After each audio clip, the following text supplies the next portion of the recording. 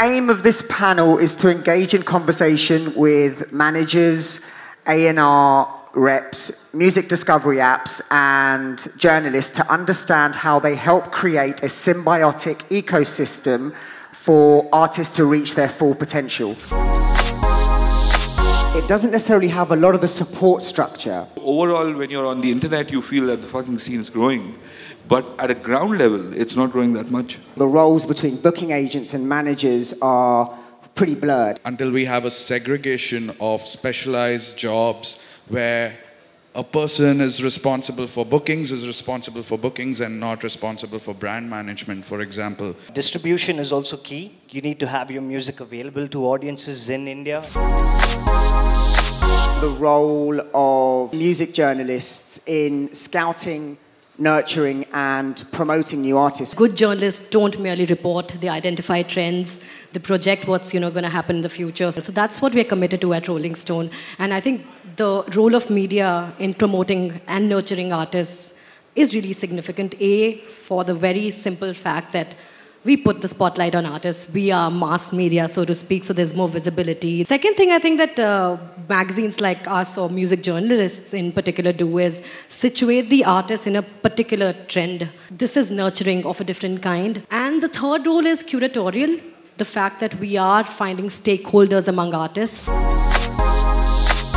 Why isn't there music-only venues? It is not sustainable. As a venue, I am supposed to pay an incremental to an artist on his last year fees, and my collection at the gate is going down compared to last year. How am I to do that? The sense of entitlement at the gate to be on the guest list is so important.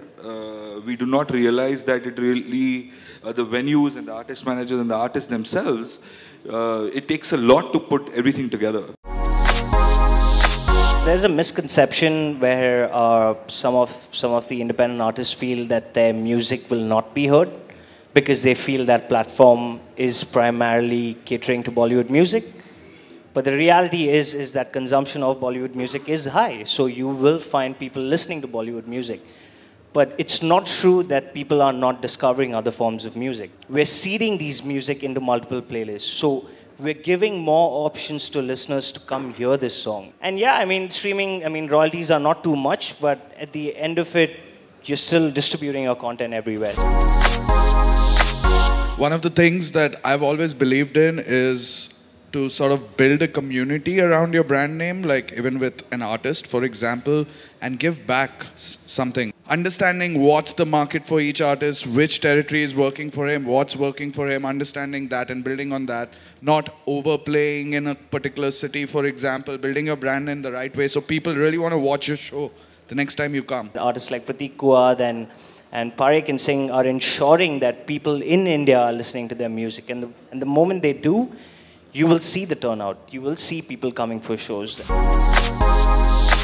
That, Nirmika, kind of leads me on to my next point. Where do you draw the line in terms of working with artists and their managers and their agencies and their labels? With Rolling Stone India, the final call resides with the editorial team. There are brands that are extremely hell-bent on plugging their campaigns and their artists. But at the same time, there are brands that understand that when you do give independence to the journalist, to the editorial team, you gain more credibility. We've gone into this mode of collaborations only. So especially with Antisocials, we are only collaborating. We have a programming team, but their primary job is to collaborate only. Because we have promoters that, in a way, specialize in their particular genres of music. People are already listening to underground music, so it's not like it's not being heard. And the moment a lot of people start listening to it, few other people start thinking that's commercial. I mean, wasn't hip-hop like really underground like 2 years ago in India? I still think it is. I think Divine and Nazy now made it like, now that would become mainstream in 1 year, for example. So it's like a trend thing, right? I think it's a wait-and-watch situation. Also, I feel this sort of speculation is a little, I don't know, maybe futile right now because it's just so good that we can see such voices, the diverse voices that are coming out. And although these seem like very, very cliche terms, but I think it's a scene that is thriving on diversity. And so what if there's a Gully Boy, the movie that is based on the Bombay hip-hop scene is coming out next year. And so what if there's Ranveer Singh, who's in it. And so what is Bollywood that's kind of co-opting the underground hip-hop scene. The fact is that there is an acknowledgement of sorts, and that's heartwarming. And I think that's something that we really need to build on, that we really need to own, that we really need to claim, and that sort of claiming has happened. It is happening. It will continue to happen, I feel.